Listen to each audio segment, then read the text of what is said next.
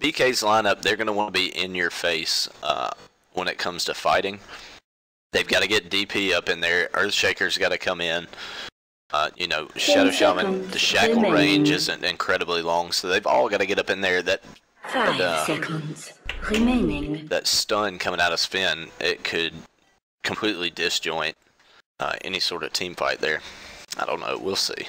We'll see. It's really it's so weird. Like, I don't know if they intentionally drafted this from Root, but it is sort of a 5 potential core strat where you're just like, all these heroes, none of them is really a traditional support. Mirana, I guess, but she's more of a like utility Mirana than even a support Mirana, just because the stun's not a sure thing. She's got a good amount of damage, and Moonlight Shadow is sort of an all-around team fight item. Yeah, they're gonna have to make. I think they're really gonna be. Look at what Flying Zebra's bringing out. Look at what he wants to do in lane. He's got the Stormhammer level 1. He's got 5 clarities on him. Oh, 5. He's looking to just put in work. But that's a stun that you can count on. They don't have any way to disjoint it. BK doesn't. And your boy JC, that's going to set up Sacred Arrow, actually. So we'll see how that turns out. I don't think I've ever seen someone go to lane with five clarities. Five clarities? No, that's the first one for me. It's all lane regen, 1 Smoke of Deceit, and 5 freaking clarities. He's looking on dropping the hammer on this bottom lane. Oh, dropping like 5 to 6 hammers. Yeah. But with introductions on the dire side for Team Root, it is going to be Flying Zebra playing Sven. It's going to be your boy JC on Mirana. Lyca's going to be in the mid lane with the Tinker. Tolera going to be running the bottom lane on the Clockwork.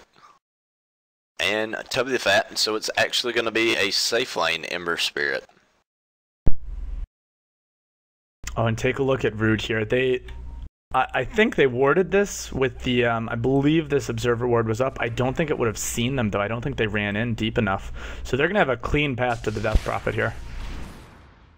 And this is how you do work on a Death Prophet. 40 seconds, first blood, well executed. You got to give a lot of props to Root on that one. Like, that was the game plan from the beginning. No doubt about it.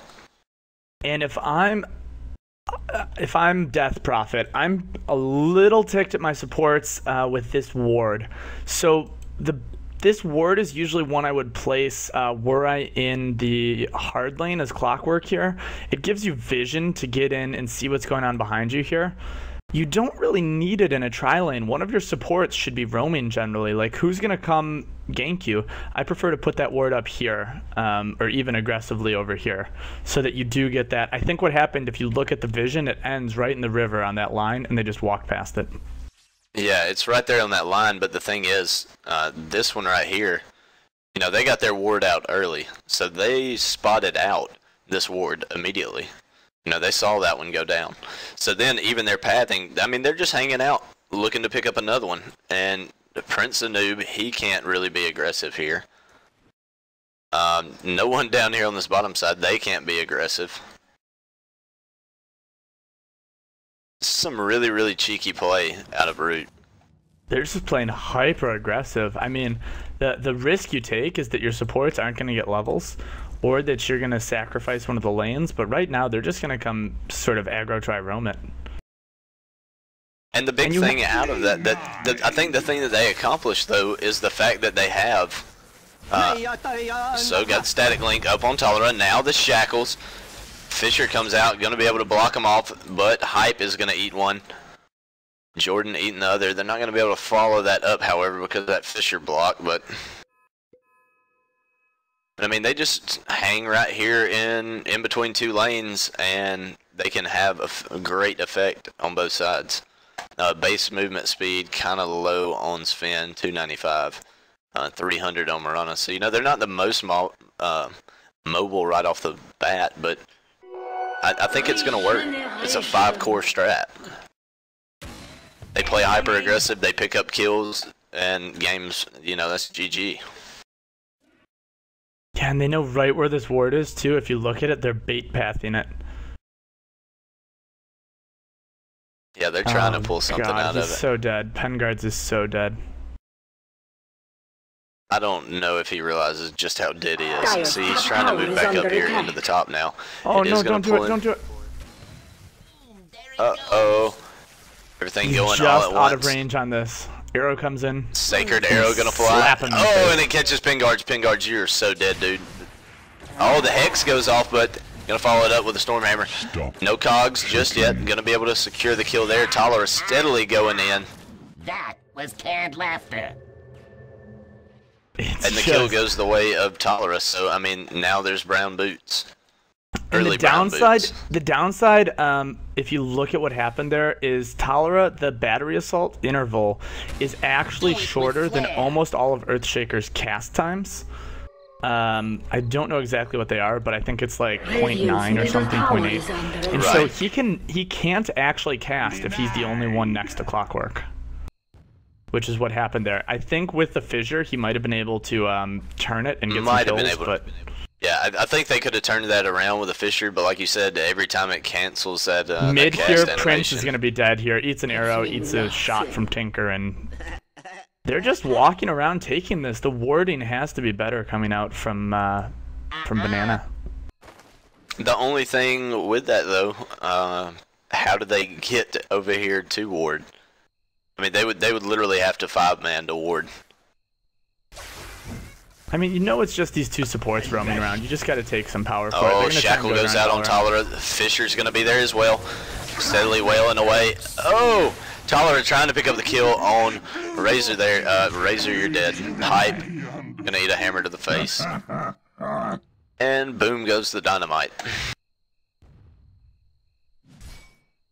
So now, and even with Tolera dying, you know, he loses that XP, but now you've got XP back on your supports. Your quote-unquote supports. Yeah, I mean, at this point, they're both level 3. They're easily out-leveling the supports from Banana. And at the same time, you're forcing so much pressure on these lanes. Look at Tinker, 32 and 5 now. Death Prophet, Prince of Noob, good. He's only picked up 17 last hits.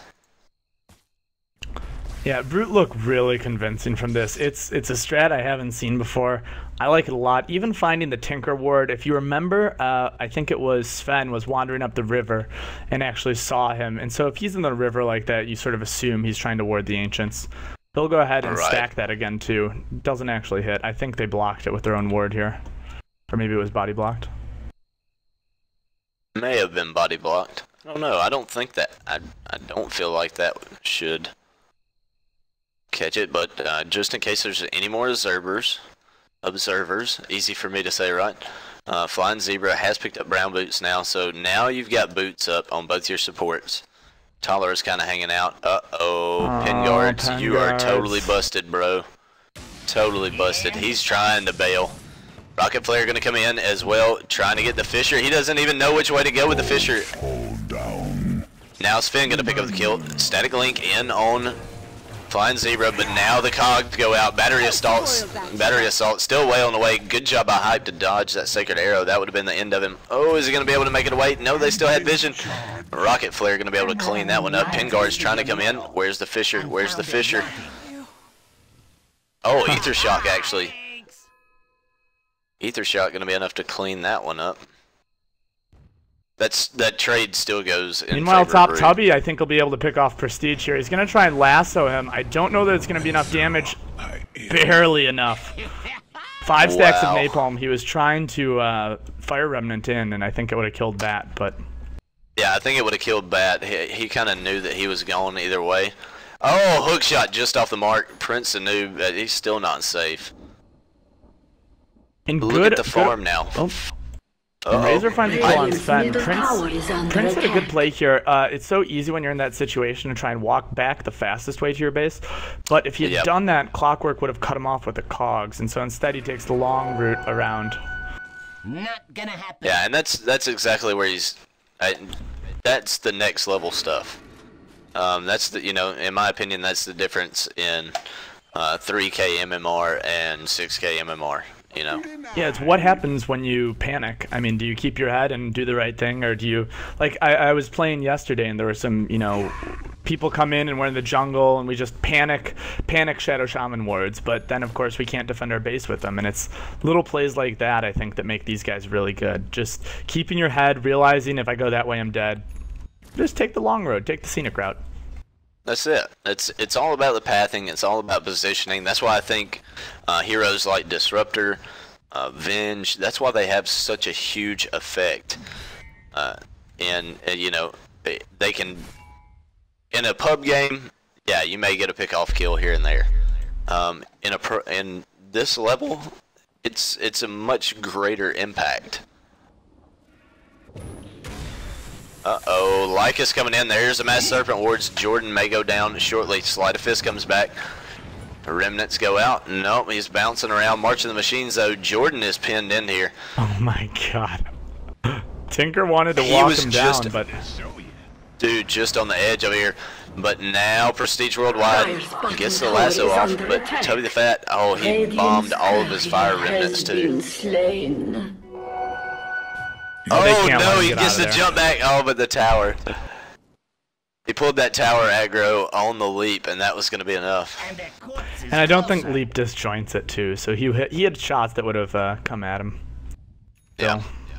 Yeah, that was still going at him one way or another. Tolerant, meanwhile, picking up another kill on Hype down here on the bottom lane. And they lost their courier somewhere too. How do you find that? I don't know where the courier died. I don't know where it died. I can't even... There needs to be a button. Like, I should be able to click it and it should go to where it's dead. Yeah. If you're in casting mode. So courier died somewhere. I'm going to assume it was probably bottom. Yeah, I would have to think it was bottom. They're actually grouping up down here. Rasta's got smoke, so... see if they try and make something out of it. Your boy JC, level 7 now. Level disparity is getting a bit more serious. Earthshaker is level 3. Oh, Prestige Worldwide, he could be in trouble now. Is he looking for the lasso? It's not up quite yet. Oh, hookshot comes in. That's big. Firefly is going to be able to keep him on the move. Tinker coming in now. Missile's going to fly. Moonlight Shadow. Oh, Fisher goes back the other way. That's going to save him for the moment. Good blink away there from him, too. That saved him from the flare, which I think would have killed him. Right. Dire structures are fortified. Uh-oh, everybody's in trouble. Cogs go out. It's going to trap a few in. Prince of New. Big Fisher comes out, though. There's the hammer. Now they're going to take down the Death Prophet, so no more Exorcism, Sleight of Fist. That's going to be enough to pick up the kill on Hype. So Root has put BK on their heels. Oh, Jordan, you should not have stayed for that one, buddy. I think it was damned if you did, damned if you don't. Yeah, not much to be done there. He's looking for more, but there's no one back here to TP. They actually just walked back. And if you look at the XP and gold graphs, it's just been sort of a downward trend. There's not really much they can do. They're getting out farmed in all the lanes. They don't feel safe because of the 2 roaming supports. I can't even call them supports anymore. He's going to go in here on clockwork. No, I mean, it's just 5 cores. Oh, Tolerant going to go down. Does get lassoed in. Cog's not going to help him. Oh, they got to be careful here. Tubby has got to get to Balin. But now Lyca's coming in, marching the machines. They're looking to defend this bottom T1. It's a hell of a way to do it. Yeah, they needed to get some kills on Tinker while he was still manageable. Oh. W has a Flame Guard up, but those Mass Serpent wards just straight up ate him. He did get the Searing Chains off, though. Hype is in a whole lot of trouble. If they just had some kind of way to pursue this. Oh, hookshot going in. Pin guard's caught out. He's once again cast animations. He just can't get them off. Man, that has got to be so frustrating. I would be spewing hate. Sacred Arrow gonna fly, not gonna connect. Oh, Hype is on the run. Mike is picking up another kill. Hype actually getting that mech off. Oh, Tolerant, no. Tolerant, don't do it. He almost, he was trying for the neutral deny, and then realized he was actually gonna live.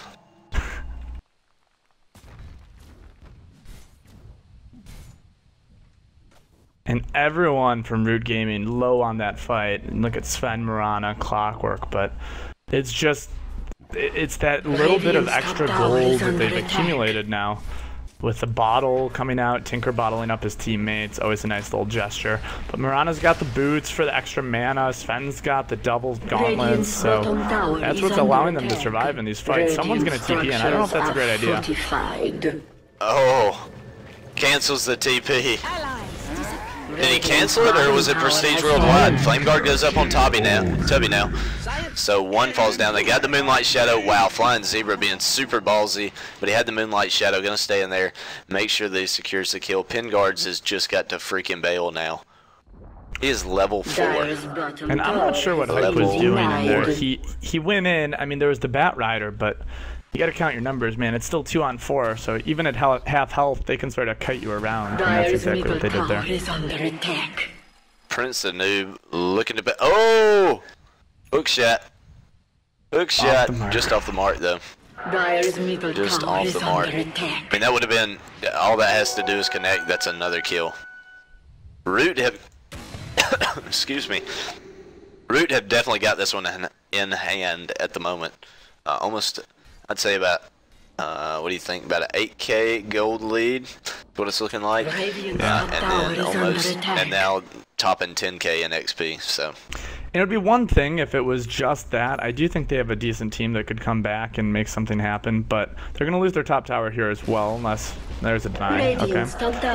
But it's another thing, if you look at Tinker's net worth, it's actually over, not just about double of Bat Rider, who has the most gold on Banana Ketchup, and that Tinker is gonna, he actually already has it up, Dagon, so he is gonna be able to just walk around the map and kill people now.